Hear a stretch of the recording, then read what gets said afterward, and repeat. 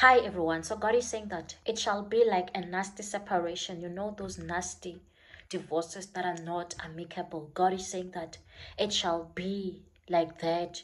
You are going to go on your own terms, whether they like it or not. They are not going to be blocking your move in the mighty name of Jesus. They can't be restraining you. Have you ever heard of those partners? You find that now when they want a separation, they want the relationship to end, you find the partner does not want this partner to leave, and the only time that they leave is when they are living in a coffin. It's when they end their lives. But God is saying that for you, that is not going to be the case. There's going to be a separation that is going to happen whether the enemy likes it or not, in the mighty name of Jesus, because God wants you to move to a better place in the mighty name of Jesus, because God still has other plans for you in the mighty name of Jesus. That is why here when you read in the book of Exodus chapter 14 verse 5, the Bible says, when word reached the king of Egypt that the Israelites had fled,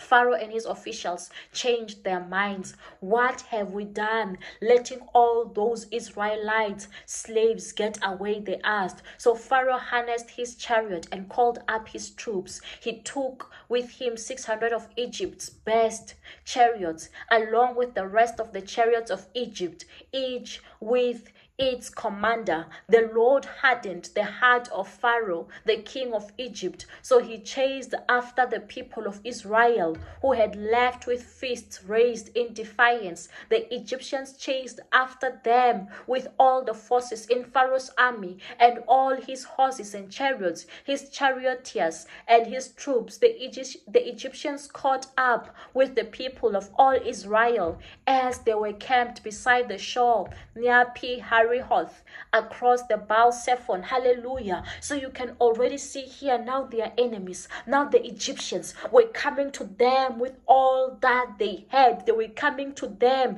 with the best that they had. It's like someone who's now coming to you with their best lawyers, with their best resources. They were coming to them to make sure that they get the Israelites. And when you continue reading verse at 10, the Bible says, as Pharaoh approached, the people of Israel looked up and panicked when they saw the Egyptians overtaking them. They cried out to the Lord and they said to Moses, why did you bring us out here to die in the wilderness? Weren't there enough graves for us in Egypt? What have you done to us? Why did you make us leave Egypt? So now you can see that the people were regretting their move, because now this person was after them. Now this narcissist Pharaoh was after them. Now this abusive person was after them. And then now they were regretting as to why did we even bother to live? Why did we even want to find freedom? There's no way that today we are going to survive, because this person is out here to destroy us. They want to end our lives now because we have tried to move. But God is saying that they are still not going to succeed. It does not matter what they are coming with, because God has already declared the separation.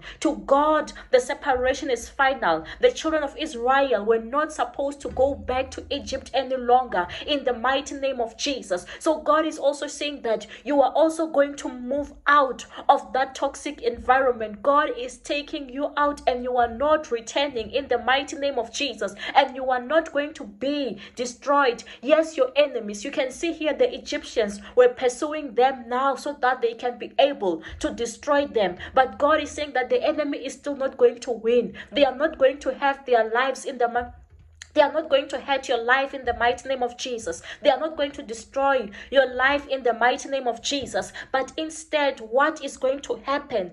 It's them who are going to go. God is saying that they are going to be the ones to go in the mighty name of Jesus. They will be forced to go whether they like it or not, in the mighty name of Jesus. They can't pursue you any longer. They can't torture you any longer. That is why you could see God telling the Egyptians that the Egyptians that you see today, you will no longer see them. And indeed, those Egyptians now, God destroyed them with his mighty hand, with his mighty power, with the Red Sea. So God is also saying So God is also saying in your life, yes, it might be a nasty separation. Yes, you have tried to let certain things out of your way. You have tried to get rid of certain things. You have tried to get rid of that addiction that you were suffering from. You have tried to live a certain way. You have tried to get away from that life that is not right for you. Yes, it is constantly chasing you. Yes, it is constantly coming after you. Some of you, you have tried to try out Christianity and you left these other things, yet it seems like now those spirits from there, they keep on following you. But today God is saying that it's enough, it ends here. He is declaring a separation. They can't get you any longer. They can't scare you any longer. In the mighty name of Jesus, amen.